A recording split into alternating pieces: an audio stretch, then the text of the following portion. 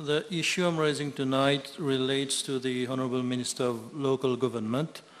In fact, at the corner of Margon and Aidore Street in Plainvert, very often on the road there are waste that are dumped on the road on the corner of Aidore and Margon Street.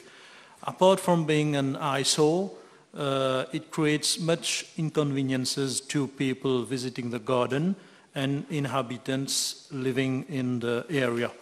And adding to that, there are some abandoned cars that are left near this place, so I will kindly ask the Minister to instruct the municipality of Port Louis to do needful as well as the police. Thank you.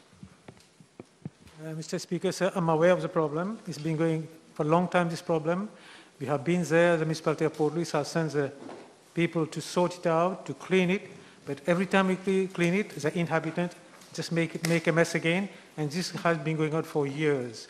We have been cleaning it, and unfortunately, we have to say, it's the inhabitant or making a mess, just use it as a dumping ground and throw it all the time. But the municipality of Port Louis are doing their job.